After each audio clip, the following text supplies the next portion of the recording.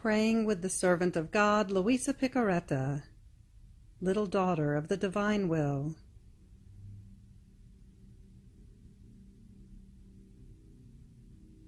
Luisa says, with a novena of Holy Christmas, at the age of about 17, I prepared myself for the feast of Holy Christmas by practicing various acts of virtue and mortification, and especially by honoring the 9 months which Jesus spent in the maternal womb, with 9 hours of meditation each day, always concerning the mystery of the Incarnation.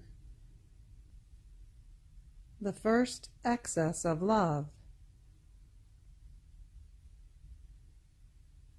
With my thought, I brought myself to paradise, and I imagined the most holy Trinity, the Father sending the Son upon earth, the Son promptly obeying the will of the Father, the Holy Spirit consenting. My mind was astonished in contemplating a mystery so great, a love so reciprocal, so equal, so strong among themselves and toward men. And then the ingratitude of men, and especially my own.